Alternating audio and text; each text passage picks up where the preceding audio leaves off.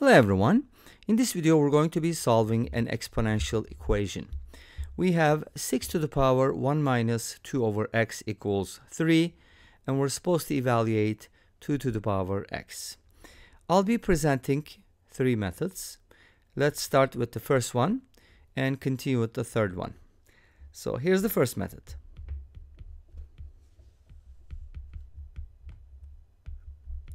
So for my first method, I'm going to do the following. And let me rewrite the original problem. This is given, and we're supposed to find 2 to the power x.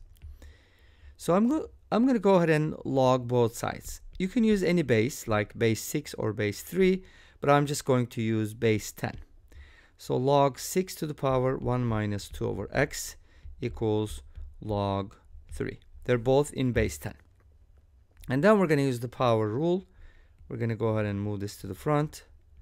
This is going to give us 1 minus 2 over x multiplied by log 6 equals log 3.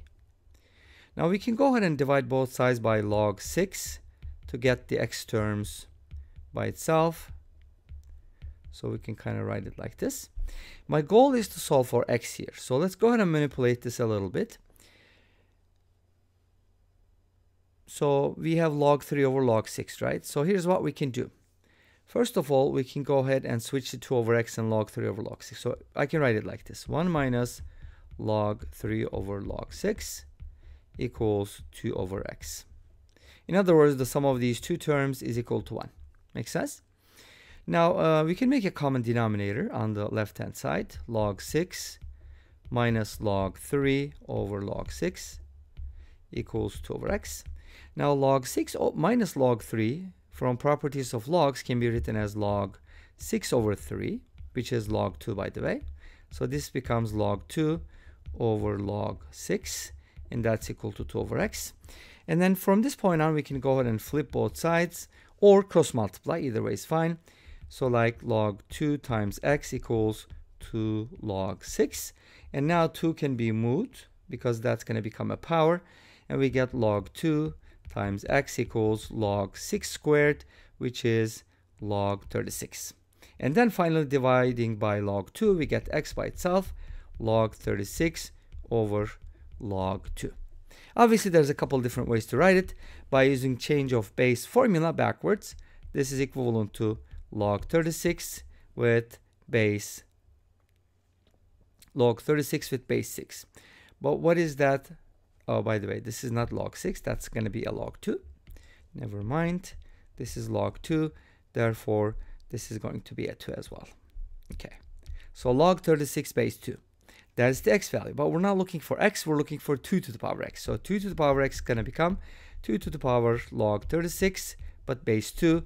So that's going to be 36. Because we have the rule a to the power log b. If you have base a, then this becomes b. All right, that's the property we used here, so the answer is 36. Let's go ahead and take a look at the third method. So with the first method, this is basically what we did.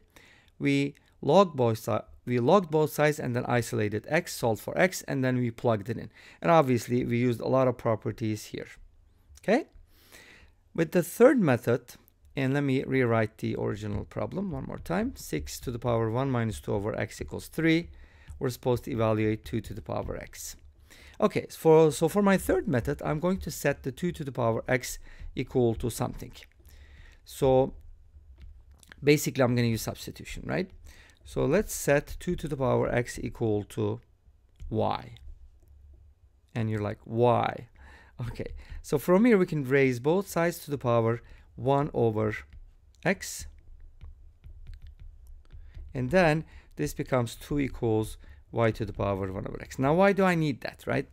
I'm going to replace 2 with that in my expression, but let's go ahead and work this out a little bit. So we're gonna take this 6 to the power 1 minus 2 over x, and I want to make a common denominator, 6 to the power x minus 2 over x. Great. And now we can break it down. Since 6 can be written as 2 times 3, we can write 6 to the power x minus 2 over x as 2 to the power x minus 2 over x times 3 to the power x minus 2 over x. So I use the property that allows you to write a to the n times b to the n equals ab to the power n, or vice versa. Okay? Now, 6 to the power 1 minus 2 over x is equal to 3. We know that, right? It's given. So this is equal to 3. Nice. So that is the critical part. We're going to take this, and guess what? We're going to put the 3's on the same side, okay? Because they can be combined. So here's what we're going to do. To isolate 2 to the power x minus 2 over x, we're going to divide both sides by 3 to the power x minus 2 over x. This is 3 to the power 1, so we're supposed to subtract the exponents, right?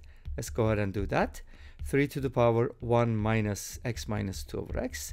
And that is 3 to the power x minus x plus 2. Don't forget to negate this negative here. Divided by x.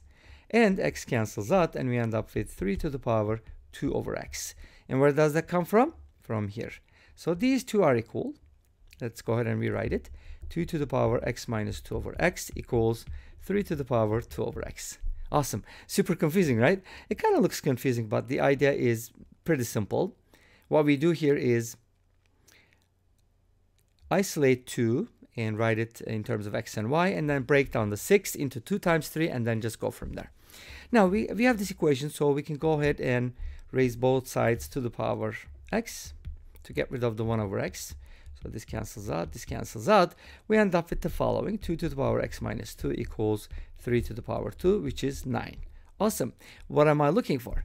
I'm looking for 2 to the power x. So this means 2 to the power x divided by 2 to the power 2 is 9. This means 2 to the power x equals 4 times 9, which is 36. And that's the answer. Now is the time to take a look at the second method. Now, why do we do the second method last? Because that is the most awesomest method. That's why we had to save it for last. Okay, I know some people are going to find first method kind of too much, confusing, and also the third method. Third method is definitely an overkill, but it is still a method. It's valid. Okay, second method. Here we go. We have 6 to the power 1 minus 2 over x equals 3, and I'm supposed to find 2 to the x. Ready, set, go. I'm going to go ahead and write this as 6 to the power 1 over 6 to the power 2 over x equals 3. 6 divided by what number equals 3? The answer is 2. Okay. And then from here we got 6 to the power 2 over x equals 2. And then now is the time to raise both sides to the power x. And that's going to give us 36 equals 2 to the power x. And this brings us to the end of this video. Thanks for watching. I hope you enjoyed it. Please let me know. Don't forget to comment, like, and subscribe. I'll see you tomorrow with another video. Until then, be safe, take care, and don't forget to mention which method do you like the best. And bye-bye.